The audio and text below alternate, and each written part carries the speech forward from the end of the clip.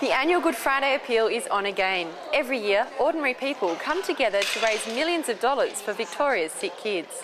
Not many families haven't been touched by the Royal Children's Hospital.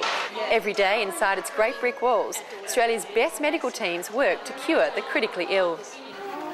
Zeke was born on the 9th of February and we knew that he had a heart condition from 20 weeks in utero.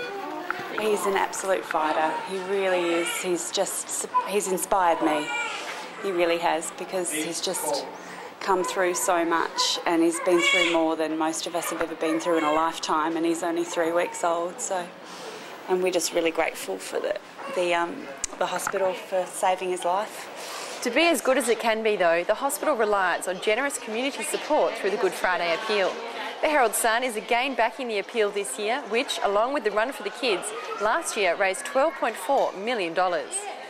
Pandora and Lewis are two kids who know only too well medical miracles happen at the Royal Children's. Pandora nearly died 4 times and spent her first year of life in isolation at the hospital. She was suffering a rare immune illness. She was only saved by a bone marrow transplant in 2006. Lewis was born with a deformed trachea. He couldn't speak and it was impossible for his tiny body to breathe.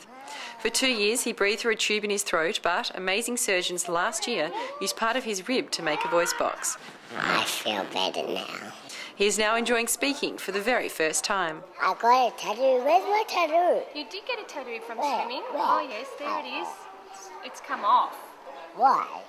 Oh, well, maybe we could get another one. The Good Friday Appeal is on April 10. To donate to the hospital, phone 9292 1166 or visit the website www.goodfridayappeal.com.au.